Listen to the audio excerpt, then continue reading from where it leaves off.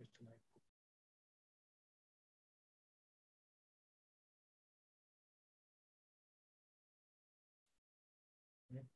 Unmute.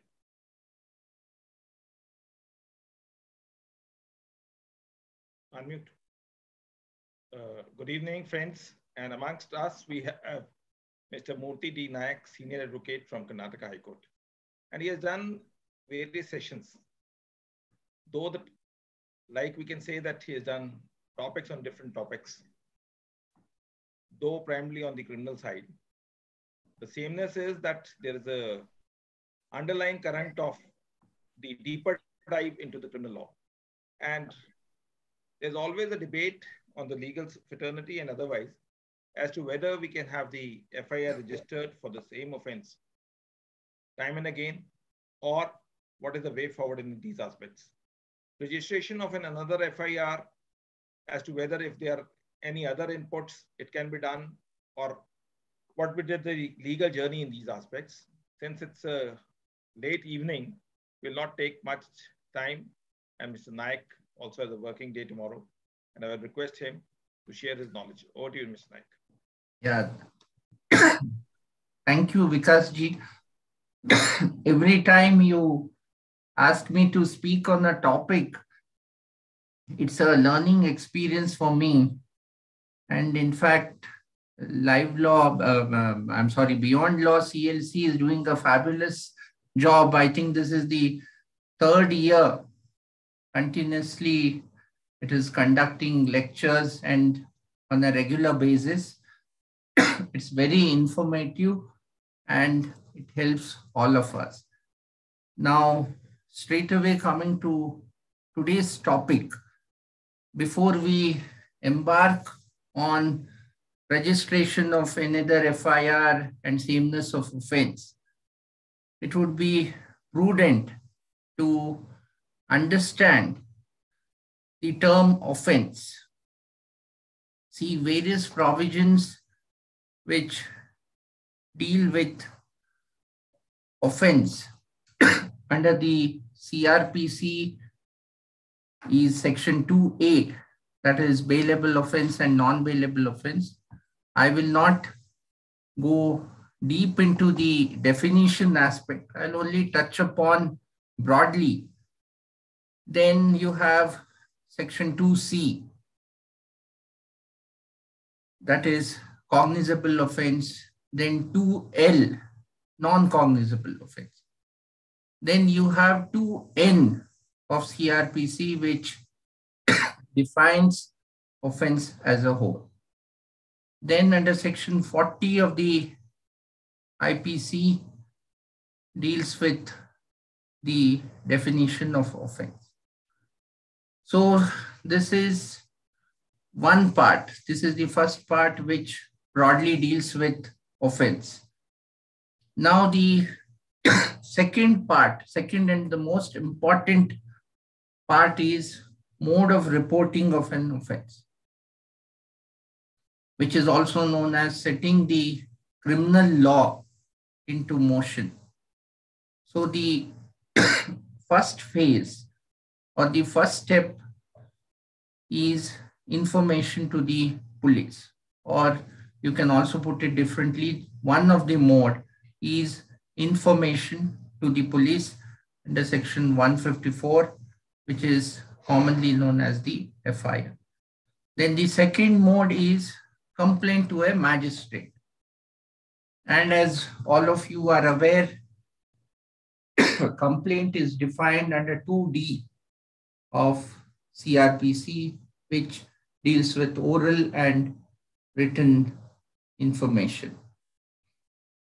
And upon a complaint, if it is a complaint which is written or complaint of facts, then cognizance is taken under 190 subsection 1A of cr.pc. Also, another mode of taking cognizance of an offense is subsection 1C of section 190, that is upon information received from any person other than a police officer or upon his own knowledge that such offense is committed. Now, in this second mode, that is complaint to a magistrate, when a complaint is given to a magistrate, then the magistrate or in certain circumstances, if it is before a special judge or a special magistrate, then he has the option of postponing the process of taking cognizance. Instead, he can direct investigation to the police under 156(3). He can direct the police to take cognizance of the offense, investigate the same, and file a report. So that is known as reference under 156(3) of cr.pc. Under such circumstances, the investigating officer has to register an FIR to set the criminal law into motion. Thereafter, conduct a investigation and file his report under 173(2). Likewise, this is similar to the first category. When you approach the police directly in respect of a cognizable offense, then he is required to register an FIR under 154 cr.pc before he embarks upon or proceeds to investigate the offense. Hence, it is sine qua non that an FIR is registered in respect of a cognizable offense before the commencement of the investigation. Now, then you have investigation of non-cognizable offenses that is postulated in 155 of cr.pc. If it is a non-cognizable offense, then the permission of the magistrate is to be obtained, etc. And in some cases, when an investigation is done in respect of a cognizable offense, but later on you get to know that it is a non-cognizable offense, the report filed by the investigating officer partakes the character of a complaint as envisaged under section 2D of cr.pc. This you find it in explanation to 2D of cr.pc. So broadly, these are the facets, or these are the methods in respect of an offense, methods of investigation in respect of an offense. Everywhere, what is to be noted is, everywhere the word employed in the code, be it the Code of Criminal Procedure or IPC, or any other statute or any other special enactment, is a offense or an offense. So an information or a complaint, call it by any name, or a report, is in respect of a particular offense. Hence, now with this backdrop, we will discuss, or we will embark on a greater examination of today's topic. So how can an offense be investigated? Can there be multiple FIRs, or can there be multiple complaints in respect of a particular offense? All this has been time and again subject matter of scrutiny and examination at great detail by the various courts in the country, starting with the Supreme Court, which have been, and the judgments of the Supreme Court have been consistently followed by the other high courts in the country. The prominent and the notable judgment on this point is that of T.T. Antony versus State of Kerala, that is 2001, volume 6, SEC 181. During the course of today's talk, I would be dealing with very few important judgments of the Supreme Court, which has dealt with various aspects of registration of a crime, registration of an FIR, complaint, etc. More particularly with special emphasis on registration of FIR. So we will deal with the important judgments on this point. Starting with T.T. Antony, that is, as I have already given you the citation and most of you all must be aware, 2001, 6 SEC, page 181. The Supreme Court was dealing with a situation where the case emanated from a mob violence. Hence, multiple FIRs were registered in respect of an offense that took place on a particular day. Ultimately, these multiple FIRs were challenged before the High Court by filing a petition under 482. And the primary ground of challenge was that multiple FIRs or second FIR cannot be, or you can also put it this way, a subsequent FIR for the same offense cannot be registered. And as such, the subsequent FIRs should be treated as part and parcel of the first FIR. Hence, the Supreme Court, the two judges bench of the Supreme Court held that there can be no second FIR and no fresh investigation on receipt of every subsequent information in respect of the same cognizable offense or same occurrence giving rise to one or more cognizable offenses.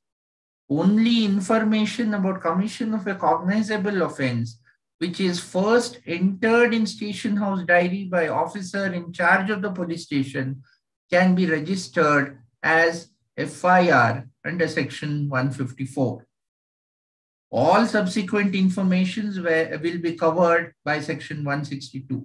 Officer in charge of the police station has to investigate not merely the cognizable offense reported in the FIR, but also other connected offenses found to have been committed in the course of the same transaction or same occurrence and file one or more reports as provided in section 173. Even if after conclusion of the investigation pursuant to filing of FIR and submission of report under section 173(2), the officer in charge of the police station comes across any further pertaining to the same incident, he can make further investigation, normally with the leave of court, and forward the further evidence, if any, collected with further report or reports under section 173(8). Hence, all this aspect of multiple FIR, second FIR, etc., was considered in greater detail and very exhaustively and copiously. The Supreme Court has laid down the law, and it has also held that any intrusion into the right of an accused, unnecessary intrusion, would amount to intrusion of his fundamental rights, thereby warranting interference either under Article 226 or 227 or 226 of the Constitution or under Section 482 of cr.pc. Hence, all the subsequent FIRs that were registered were quashed by the Supreme Court. Thereafter, this was, in fact, in this judgment of T.T. Anthony, all the previous judgments on the point, including State of Haryana versus Bhajan Lal, State of West Bengal versus Swapan Kumar Guha, etc., everything was considered. And thereafter, the law was laid down. Then after nearly 4 years, or to be precise, around 3.5 years, the Supreme Court, 3 judges bench of the Supreme Court, in the case of Upkar Singh versus Ved Prakash, dealt with the with somewhat similar aspect, that is pertaining to second complaint in regard to same incident filed as a counter complaint. And hence, it considered the law laid down in Anthony's case and held that 2 FIRs, what is the meaning of 2 FIRs? And it went on to hold that second complaint in regard to same incident filed as a counter complaint held not prohibited under cr.pc. So it distinguished T.T. Anthony's case and held that if it is with regard to a counter allegation, that is, for example, if the main allegation or the first FIR is in respect of an incident where A alleges that B tried to stab him along with C, and if a counter FIR or a counter information is filed with the same police station or any other police station by C or B, stating that it was A who was the aggressor, or A has indulged in certain illegal activities which amounts to an offense, then it amounts to a counter allegation and a counter complaint, and there is no prohibition as such to register a counter complaint. As all of you are aware, it is in common parlance known as case and counter case. So the T.T. Anthony was clarified, and it was held that the judgment in T.T. Anthony did not consider the legal right of an aggrieved person to file counterclaim. On the contrary, from the observations found in the said judgment, it clearly indicates that filing a counter complaint is permissible. If the law laid down in T.T. Anthony case is to be accepted as holding that a second complaint in regard to the same incident filed as a counter complaint is prohibited under the Criminal Procedure Code, then such conclusion will lead to serious consequences. This will be clear from the hypothetical example that if in regard to a crime committed by the real accused, he takes the first opportunity to lodge a false complaint and the same is registered by the jurisdictional police, then the aggrieved victim of such crime will be precluded from lodging a complaint giving his version of the incident in question. Consequently, he will be deprived of his legitimate right to bring the real accused to book. This cannot be the purport of the judgment, or this cannot be the purport of the court. So this is what has been held in Upkar Singh, which is a 3 judges bench. Then there was a hiatus for almost 6 years. Then the Supreme Court in the case of Babu Bhai versus State of Gujarat, and this is again a 2 judges bench, judgment, which is reported as 2010 12 SEC 254, dealt with test of sameness, which is something akin to today's topic. That is test of sameness, two FIRs in respect of same transaction subsequent to registration of an FIR. What happens? So it was held that an FIR under section 154 cr.pc is a very important document. It is the first information of a cognizable offense recorded by the officer in charge of the police station. It sets the machinery of criminal law in motion and marks the commencement of investigation, which ends with the formation of an opinion under section 169 or 170, as the case may be, and forwarding of the police report under section 173 CRPC. Thus, it is quite possible that more than one piece of information be given to the police officer in charge of the police station in respect of the same incident involving one or more than one cognizable offenses. In such a case, he need not enter each piece of information in the diary. All other information given orally or in writing after the commencement of the investigation into the facts mentioned in the first information report will be statements falling under section 162.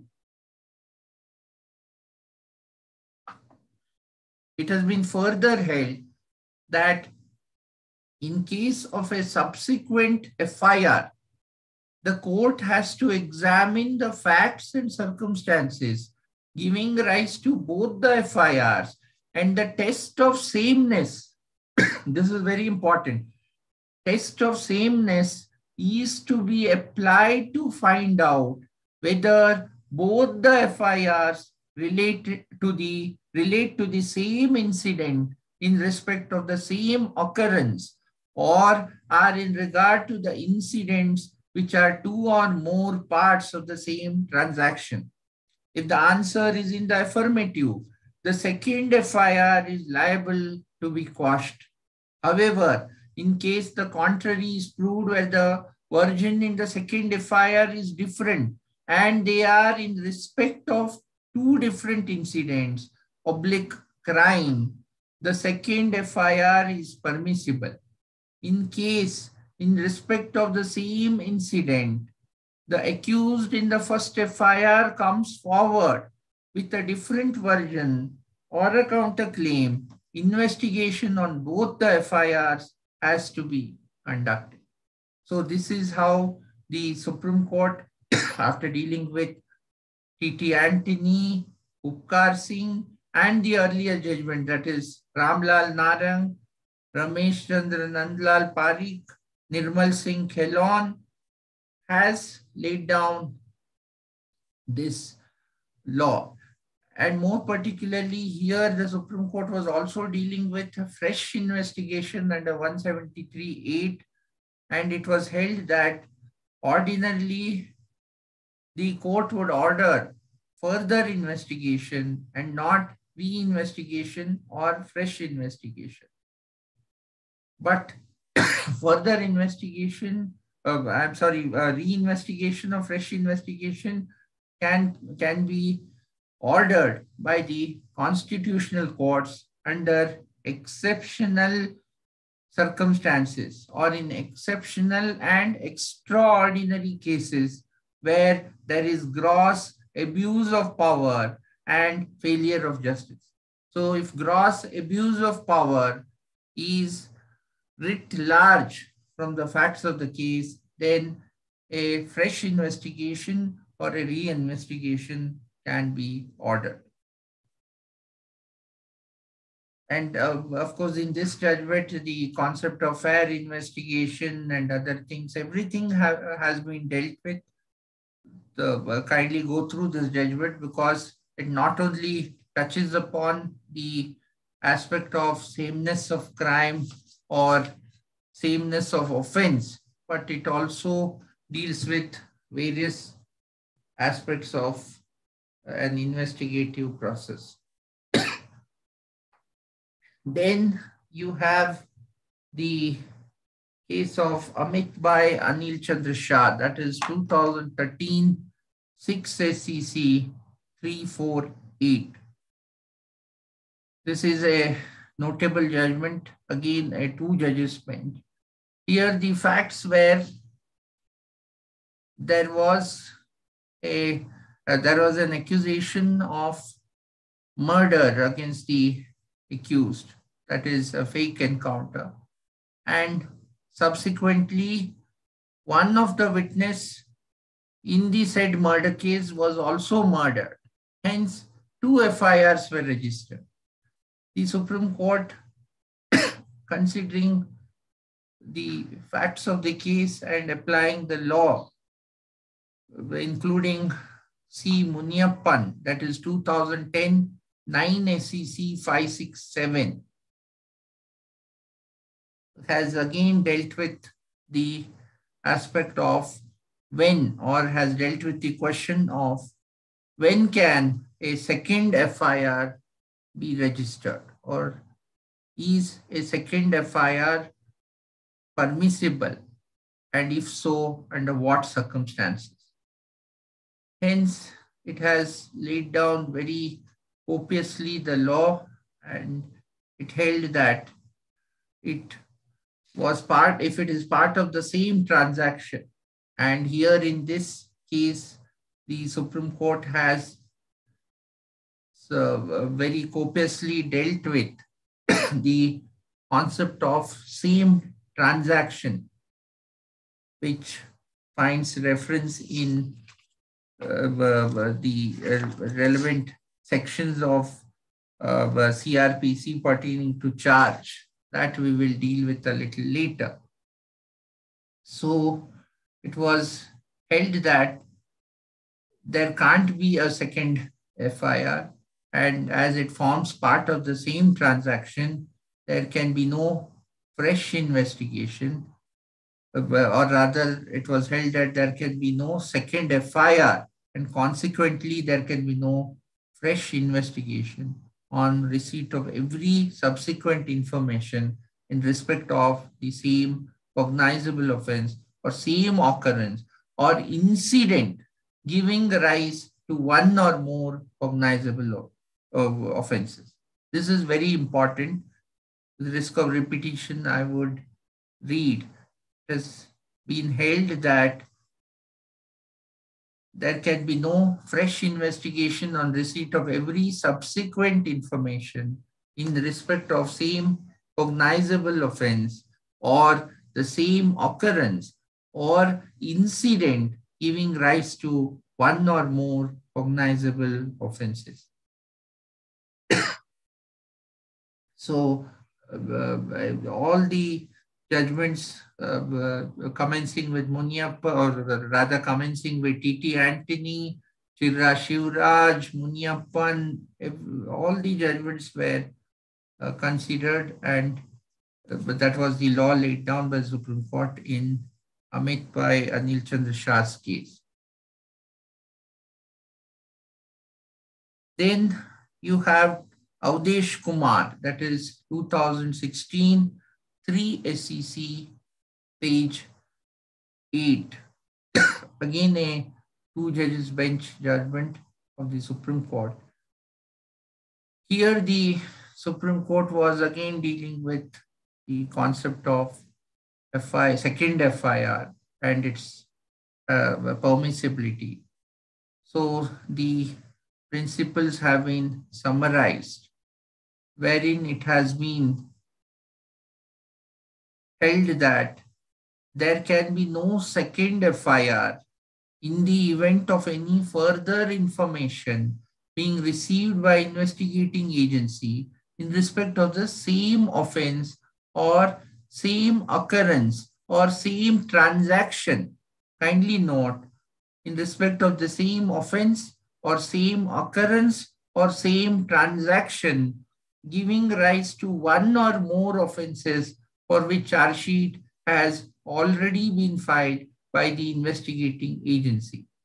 recourse available with investigating agency in the said situation is to conduct further investigation, normally with leave of court as provided under section 173(8) cr.pc.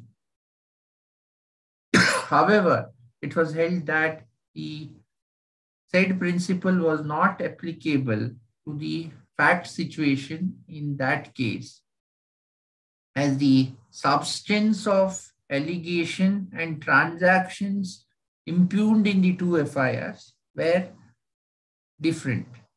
So, sum and substance of what was held there was, in Navdesh Kumar's case, was that if the allegation made in the second FIR is different, then the test laid down in Antony and Upkar Singh and other cases cannot be made applicable, and a second FIR is permissible.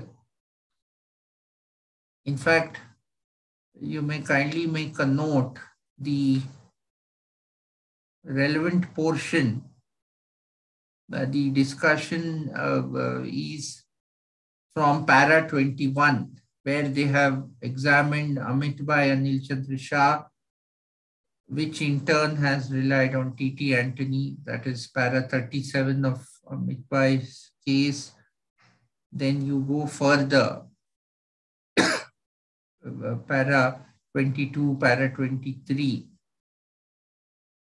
So in para 24, the Supreme Court in Navdesh Kumar's case has examined the relevant portions of the law laid down in Amit Bhai's case.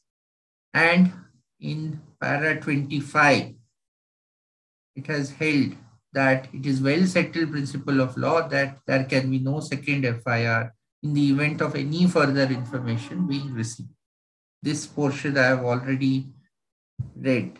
And in para 26, it held that, however, this principle of law is not applicable to the fact situation in the instant case, as the substance of the allegations in the said two FIRs is different.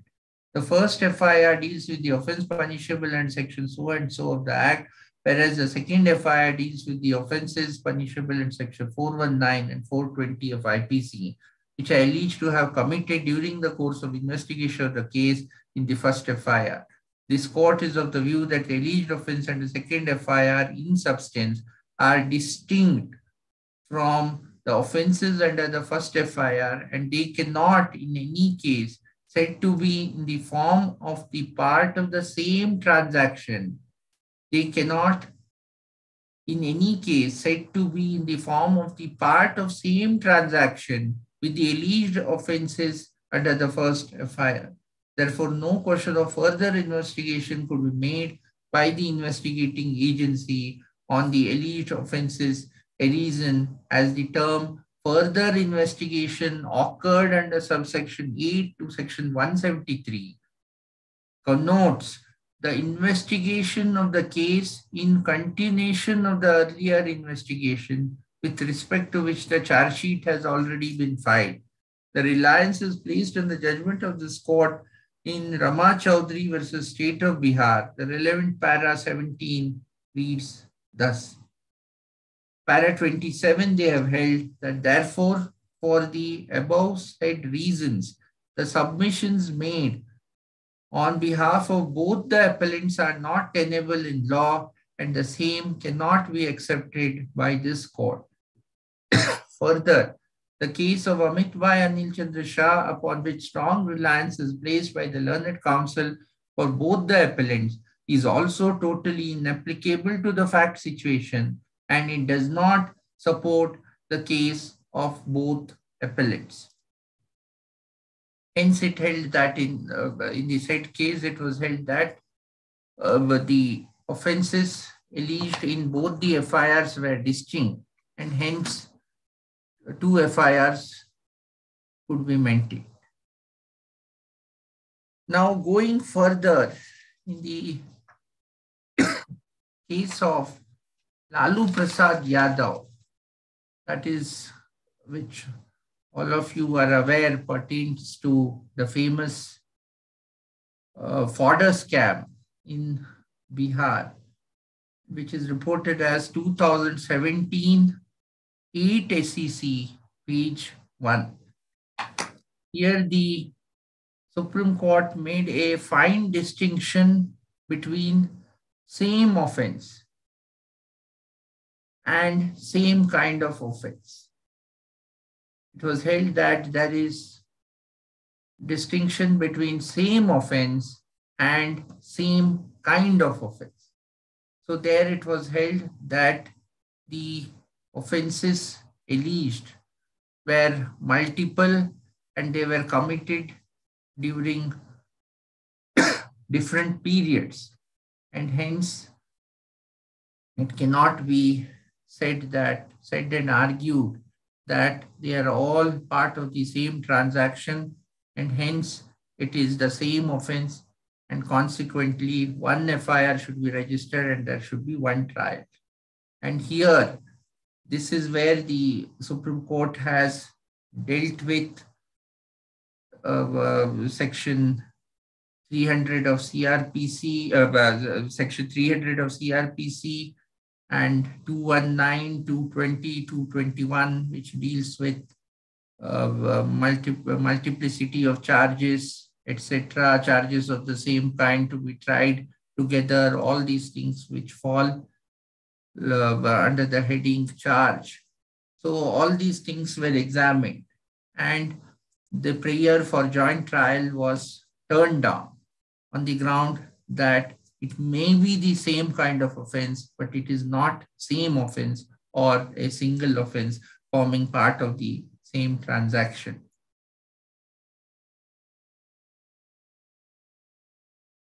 So I would skip due to paucity of time. I would not refer to the relevant paragraph. However, it's a very lengthy judgment, and it has been, in fact, with reference to 120B, it has been held that general conspiracy and number of separate conspiracies having similar general purpose. The distinction between the two is where different groups of persons operate towards their separate ends without any privity with each other. Each combination constitutes separate conspiracy.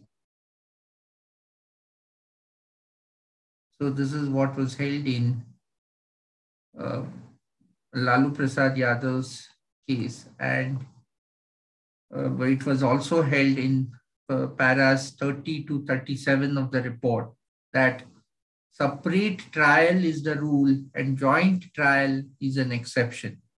Joint trial would be an irregular exercise of discretion if a court allows innumerable offenses spread over a long period of time and committed by a large number of persons to be tried under the protected wings of an all-embracing conspiracy. And if each or some of the offenses can be separately tried, it would be appropriate and lawful. Joint trial prolongs the trial and causes waste of judicial time and complicates the matter, which might otherwise be simple, and it would confuse the accused and cause prejudice to them. Court should not be overzealous to provide a cover of conspiracy for a number of offenses unless it is satisfied that the persons who committed separate offenses were parties to the conspiracy and committed the separate acts pursuant to conspiracy. When several offenses are alleged to have been committed by several accused persons, normal rule is of separate trials. Further, when parties are different, issue of estoppel does not arise. And it specifically dealt with section 218 CRPC and held that Section 218 cr.pc deals with separate charges for distinct offenses.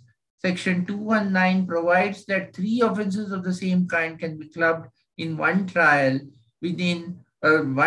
committed within 1 year. Section 220 speaks of trial for more than one offense if it is in the same transaction.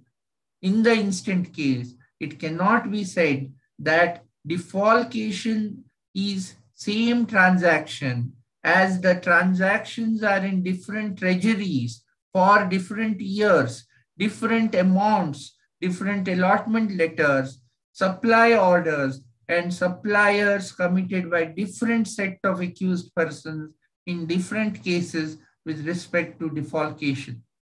Thus, Section 221 is not attracted. There may be a conspiracy in general one and a separate one. There may be larger conspiracy and smaller conspiracy which will develop in successive stages involving different accused persons. In the instant case, defalcations have been made in various years by combination of different accused persons. Thus, there can be separate trial. So this is very important with regard to joint trial, etc. And then, and here, most importantly, is the same offense and the same kind of offense, which has been emphasized. Then in the case of State versus Kalyan Singh, again, the provision of Section 218, 223 cr.pc was dealt with and discussed. This pertained to the Babri Masjid demolition. It is reported as 2017, 7 SEC 444. Here it was held that a joint trial is permissible, and accordingly a joint trial was ordered and the discharge of the main accused was set aside, etc. So I will not delve deep into the nitty-gritties of the said judgment.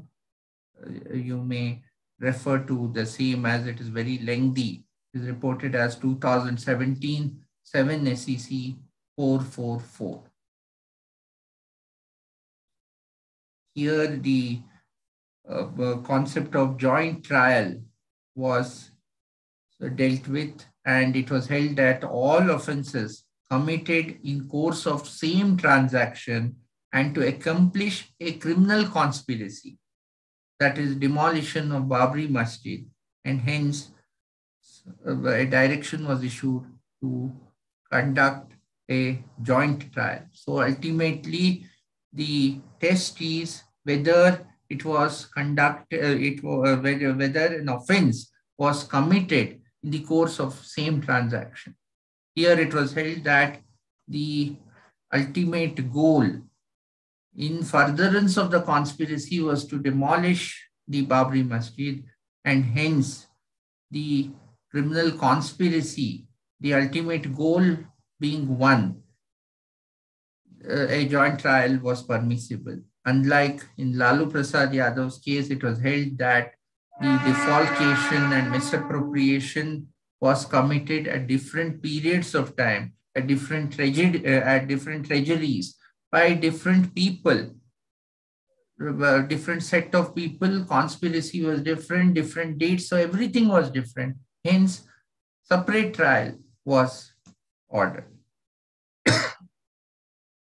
Now, another notable and very important judgment on this point is in the case of P. Sri Kumar versus State of Kerala, 2018, 4 SEC 579.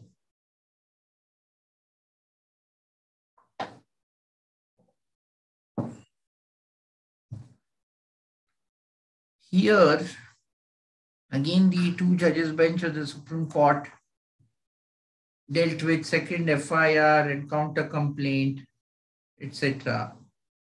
And it ultimately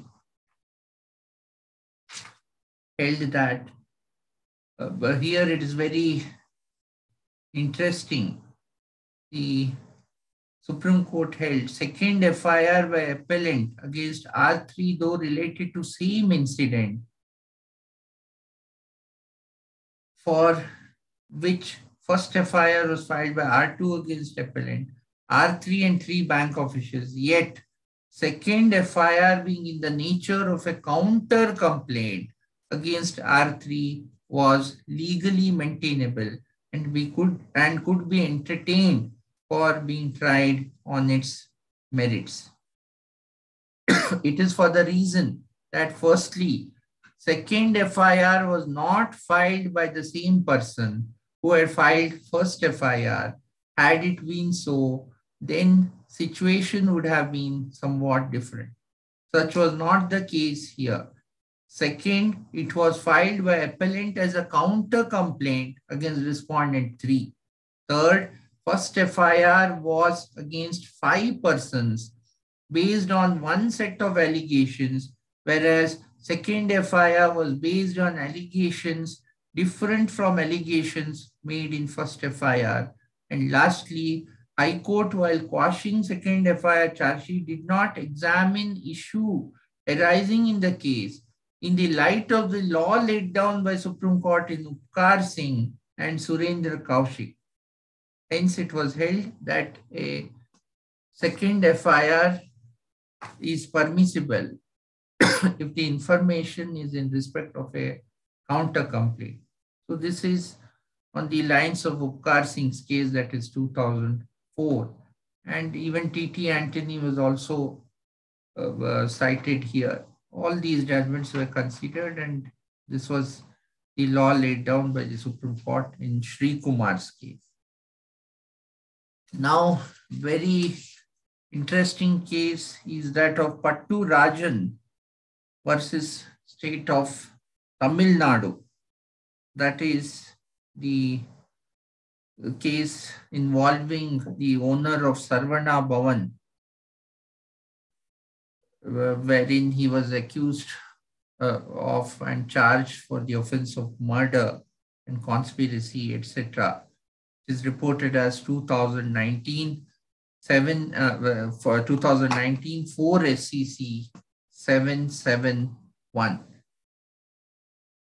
That is Pattu Rajan versus state of Tamil Nadu. And here there were 2 incidents. So it was argued that the original offense of kidnapping, etc., formed part of the same transaction, that is the second offense of murder of the husband of a woman sought to be secured as wife by the accused. So the Supreme Court held that the test of sameness cannot be applied here. Those are 2 different and distinct offenses, and again dealt with the aspect of further investigation, fresh investigation, etc. and held that incidents, transactions, offenses in question were whether formed part of the same transaction, oblique, were in continuation of each other, warranting only further investigation, or were independent of each other, warranting fresh investigation. So the entire principles was explained in great detail, and it was held that it warranted separate investigation and that the incidents and the transactions and the offenses were distinct and they were not in continuation of each other. Hence, 2 trials conducted were held to be correct, and as such the conviction was confirmed. Here again, T.T. Anthony, Ramlal Narang, Gaudesh Kumar, all these judgments were pressed into service, Nirmal Singh Kelon, etc. And after examining the principles on the point, the Supreme Court ruled, the three judges bench of the Supreme Court ruled that the offense under 364 and 302 did not form part of the same transaction. They were distinct, and hence two FIRs were permissible. Now, friends, this is the law, well settled law with regard to two FIRs, or call it by any name, sameness of offense, second FIR, further information, etc. So under what circumstances can an FIR be registered? The second FIR can be registered, how a criminal law is set into motion, how a counter complaint or a counter allegation has to be dealt with, or a counter offense has to be dealt with. All these aspects are well settled. So there is no gray area as such with regard to this part of criminal jurisprudence is concerned. Even in Arnab Ranjan Goswami's case, that is Arnab Ranjan Goswami versus Union of India, reported as 2020, 14 SEC, page 12, wherein consolidation of several FIRs registered in various states were sought by the petitioner before the Supreme Court. And there the law has been laid down as to what amounts to various offenses. If various FIRs are registered in various states alleging the same offense, that is one offense or one incident. If one incident gives rise to various FIRs or various complaints, then how such a situation has to be tackled or how it has to be dealt with has been copiously considered and dealt with by the Supreme Court in Arnab Ranjan Goswami's case. So that was a case of consolidation. Likewise, in Amish Devgan, a year later, in Amish Devgan versus Union of India, 2021, 1 SEC, page 1. Also, this was a case where there were certain allegations against the petitioner for having made certain objectionable statements, giving rise to multiple complaints, multiple FIRs for offenses primarily under section 153A of the IPC, wherein it was alleged that certain section of the society was hurt. The sentiments of certain section of the society was hurt by certain derogatory comments made by the petitioner during the course of his anchoring. And this was again dealt with very exhaustively by the Supreme Court in Amish Devgan's case. Even 153A of IPC and all the ancillary provisions, all the ancillary questions of law were dealt with. Likewise, very recently in the case of Navika Kumar versus Union of India, that is 2022, SEC Online, SC 1289. Here again, the Supreme Court was dealing with the consolidation of offenses. Here again, the petitioner was an anchor of a news channel, that certain allegations were made against her, that she made certain objectionable comments, etc. And so while dealing with and while allowing consolidation of FIRs registered in various states, the Supreme Court has laid down the law and has in fact followed the earlier law and has held that consolidation would be necessary. Now, a very important judgment with regard to large-scale fraud committed by finance companies who accept deposits from gullible customers by promising certain exorbitant interest rates or by promising certain things which they know from inception that it would not be possible. And mainly the offenses would center around cheating, breach of trust, all these things. Because right from inception, they would be aware that such a thing is not possible.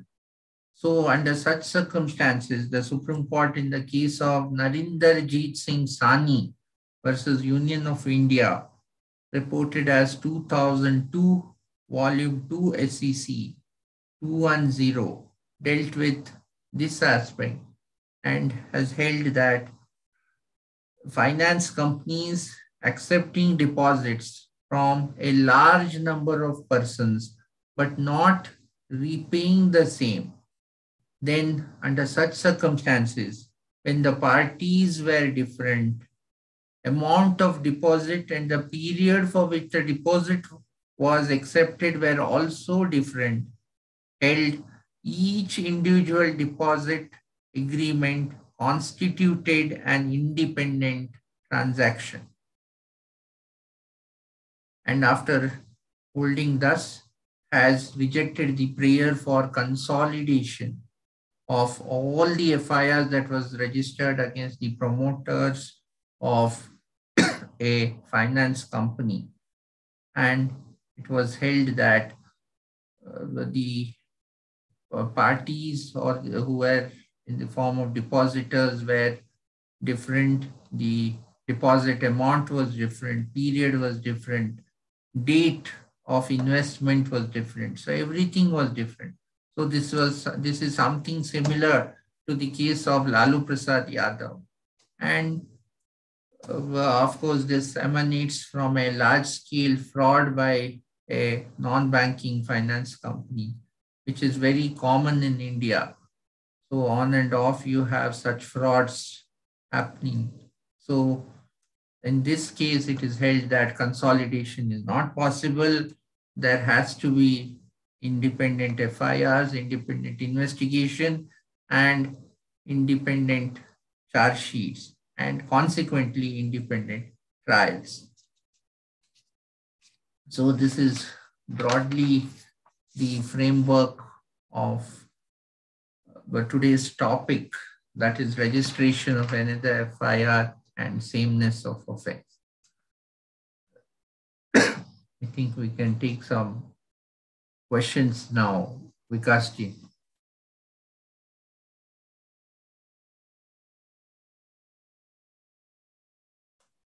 Vikasji, you are there? Yeah. I was just watching as to whether we have some questions on the YouTube. Yeah, correct. Yeah. No question has somehow come on the chat as well as on the YouTube, because you have explained the subtle difference between them, that as to how it has to be a commonplace incident and so on and on. And I believe that everybody has accepted the way you have taken the things in the right way. And largely, we have seen that from all these judgments, where even the high stakes were there, how the law has developed. And we hope that the participants who have watched us would have a lot of gainsay. At least I can say that we learned a lot. On behalf of the Beyond Law CLC team, we thank Mr. Murthy for sharing his time, and that too at late hours. Thank you, everyone. Stay safe.